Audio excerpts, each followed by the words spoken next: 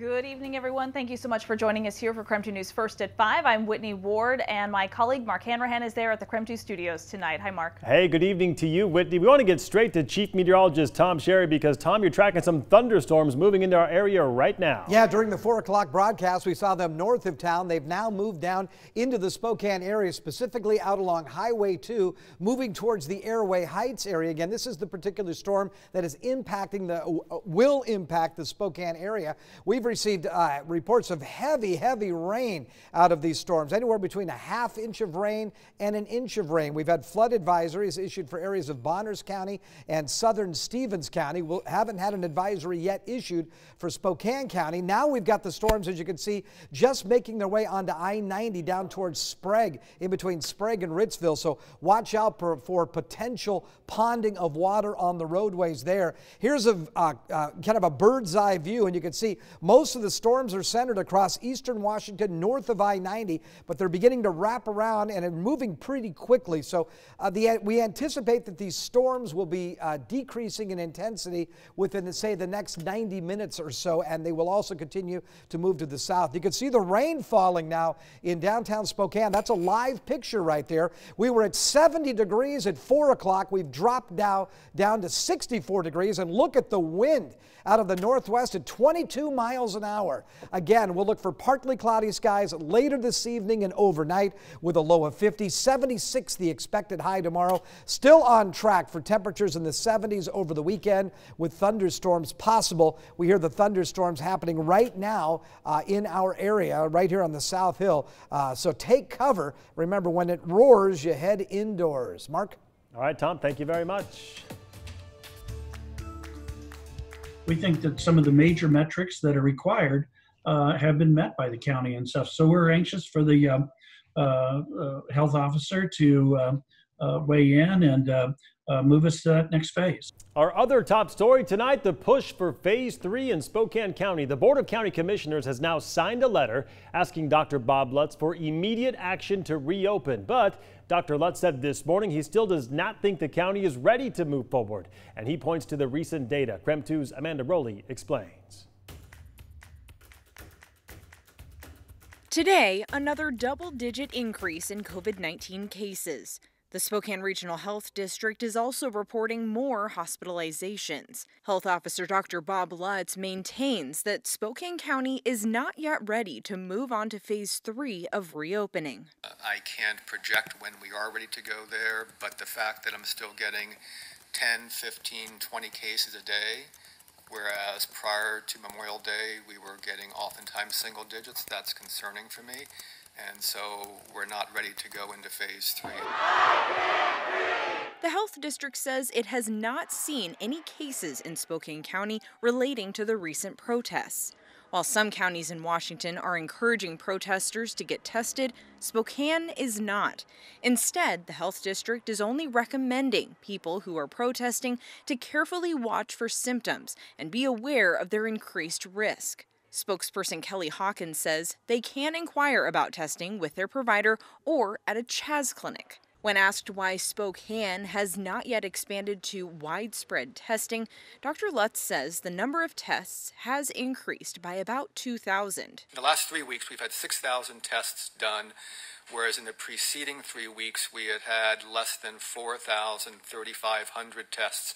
So we are definitely doing more testing. We've talked about the fact that the criteria for testing has been loosened. According to the health district, people who are not showing any symptoms of coronavirus can now get tested if they have been in close contact with a confirmed positive case of COVID-19.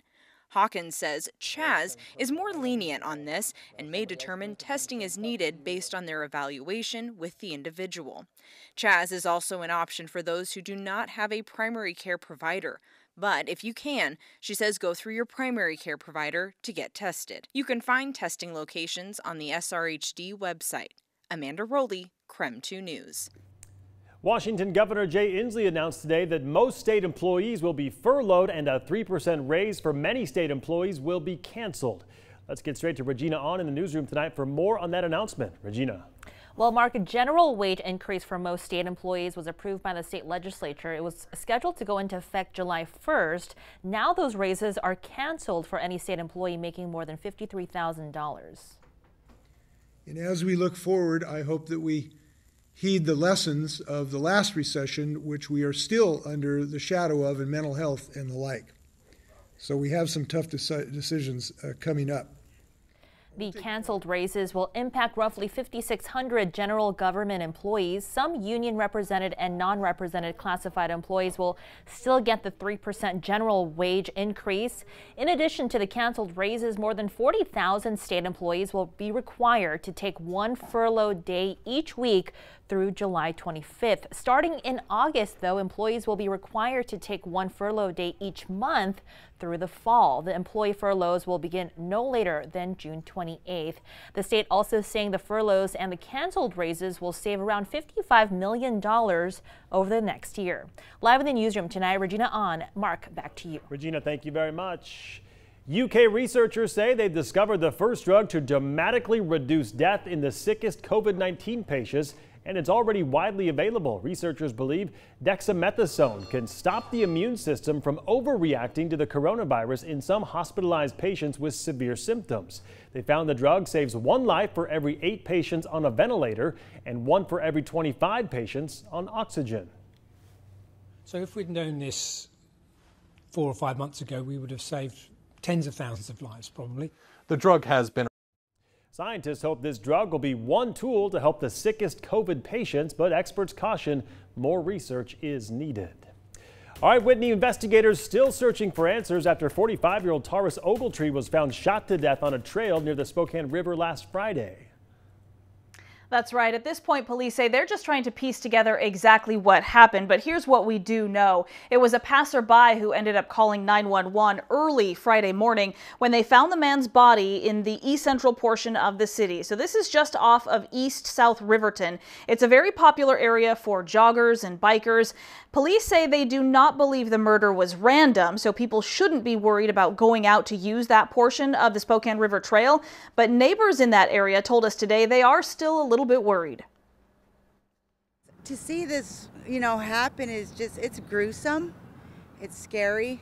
I'm a little apprehensive with my son walking, around here in the evening time. And for the people that live here, we enjoy these walks up and down this river, and it's, it seems like every other day there's something happening. So anyone with information about what happened there on Friday morning, please call Spokane Police. Well, just yesterday, President Trump signed an executive order for police reform, but it is not legally binding. This morning, Senate Republicans also laid out their bill, again aimed at reforming police in this country. So this one was a bill that was led by Senator Tim Scott. It includes requirements for police departments to provide more data on serious injuries and death. It also calls for increased training for officers and incentives for police agencies to ban chokeholds. Democrats say there are proposals in Senator Scott's bill they do support, but they believe it doesn't go far enough.